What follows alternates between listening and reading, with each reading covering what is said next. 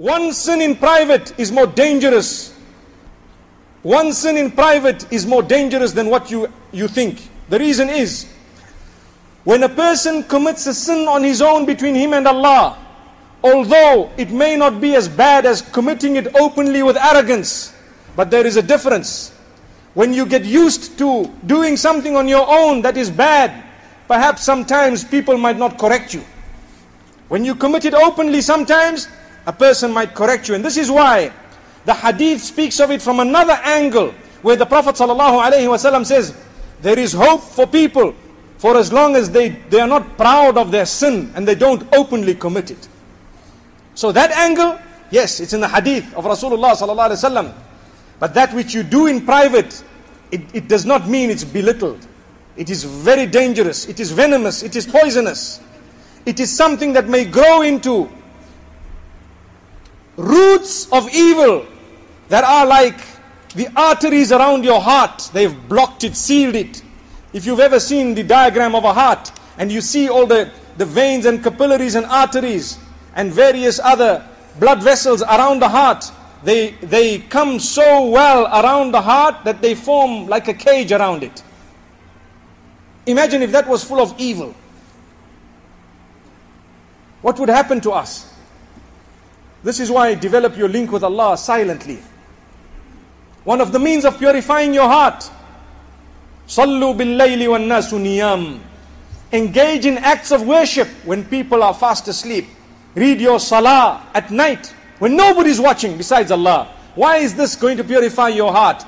Because you are doing it for the sake of Allah. There are a lot of rules and regulations when it comes to Islam, because we can only achieve internal and external purity if we are going to understand what is halal and haram. A person who looks very clean outwardly, very clean, smart, spick and span, they may not have washed themselves after relieving themselves, so they are considered impure in the eyes of Allah. A person who looks very smart, spick and span from outside, outwardly, very clean, they may be very abusive with their tongues, so they are not pure. They may be hurtful. They may utter words that are unacceptable. These words can actually sometimes lead them to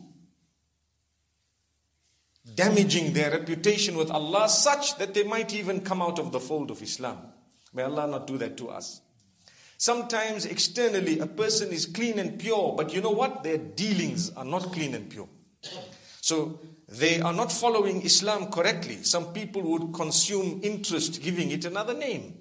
We are destroying what Islam has taught. Some people might be consuming alcohol, giving it another name.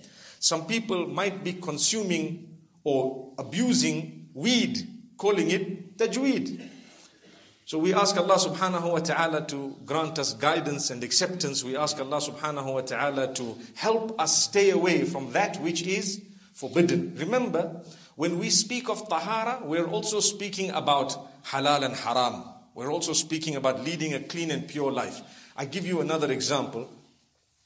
We are not meant to consume meat that is not slaughtered in a specific way. If it is slaughtered in a specific way with the name of Allah, seeking the permission of Allah subhanahu wa ta'ala, then you may consume it. Now, sometimes people are not bothered about what they eat and what they drink. And the hadith says, towards the end of time, there will be people who will not be bothered about whether what they are consuming is actually halal or haram. They will just eat it for the sake of eating. You know, wow, it's tasty. Tasty doesn't mean it's halal. May Allah subhanahu wa ta'ala grant us